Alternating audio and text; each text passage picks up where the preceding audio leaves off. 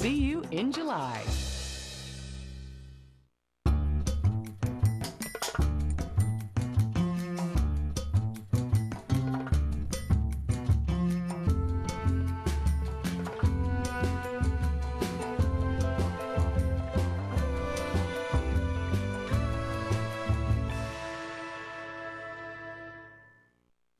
Hey there, everybody. Thanks for joining us on TCM. I'm Ben Mankiewicz.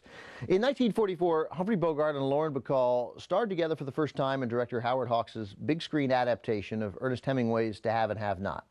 The pairing of the two stars was an immediate hit with moviegoers, and as it turned out, Bogey and Bacall were a hit with each other as well. Not long after production wrapped on To Have and Have Not, the 45-year-old Bogart and 20-year-old Bacall were married. And over the next 4 years, the two stars re-teamed on screen to make 3 more movies together, firmly establishing themselves as one of the most popular screen couples of their generation, or any generation for that matter.